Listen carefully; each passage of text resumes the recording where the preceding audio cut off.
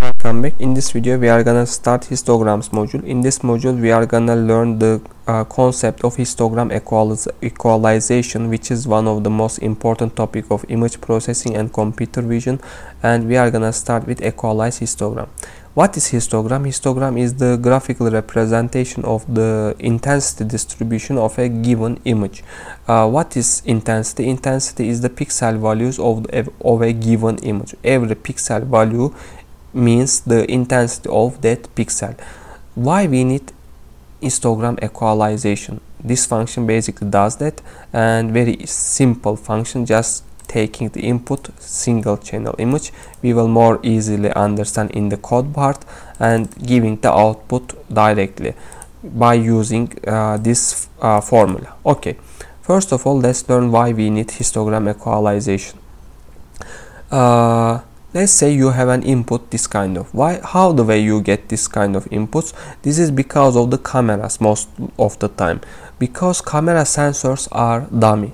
They are not clever, so they don't know if the environment is too much light, have too much light, or the environment is too dark. They are not able to understand this kind of things. So if too dark or too light, like in this image, the contrast are low. In the mathematical side, what this means, in the right side we see the histogram, which is graphical representation of the index values, the pixel values inside. We see this graphic. What this graph does, what this graph means. In the horizontal part we see the index values, which is pixel values from 0 to 255, and in the vertical side, how many times inside of this image include, let's say in here 50 value of pixel include inside this image, and let's say this much. This is the representation of the counts of the pixel values, and you see in the graph this is in very narrow area. Let's say only 50 here, but in this side this part of the graph is empty. So this image basically does not use the other intensity values in here, and this causes low contrast in the image, which is not able to detect the features in the image, details in the image. That's why we need to stretch this graph, so we will be able to use other pixel values also, and also we will get more better picture. Like in the below, this is the output after histogram equalization, and here we are enhancing the contrast, and the graph also becomes like this in the right side.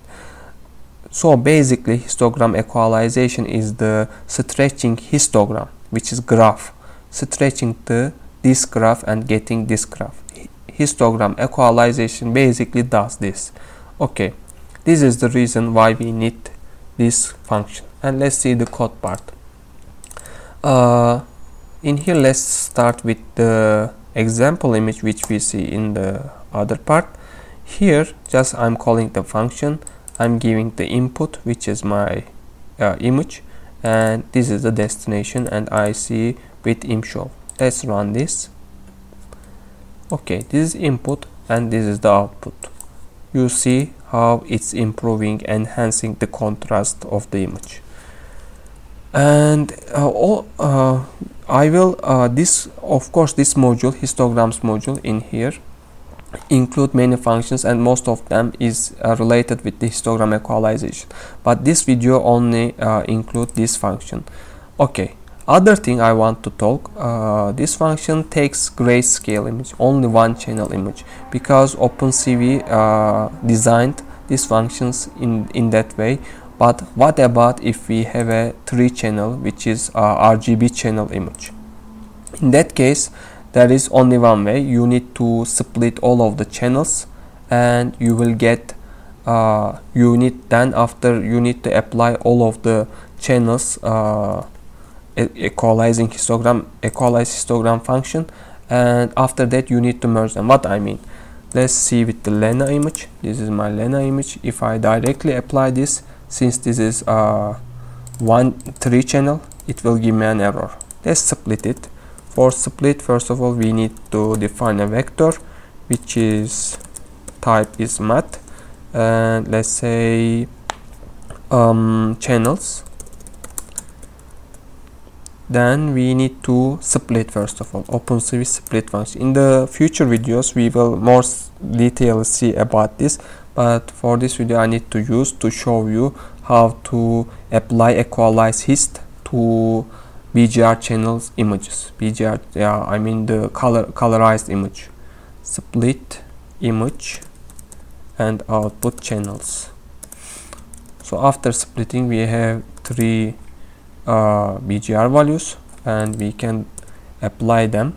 First of all we need to define, maybe, or no need, we can do like this: channels 0, which is blue channel, and output is the again blue channel. Let's apply to all. This is green, this is red, this is green, this is red. Okay, after that I need to merge it and just give input output destination. Okay, input will be channels, output will be destination. Then let's see the result. Okay, this is input and this is output.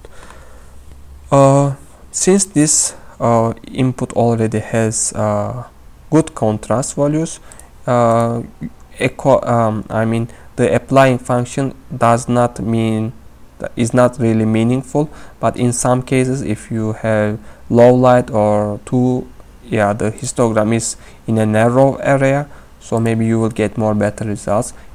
Just in this example I wanted to show how to apply 3 channel images equalizeHist function. Okay, I think for this video this is done. In the other videos we are gonna learn about how to get this graph, how to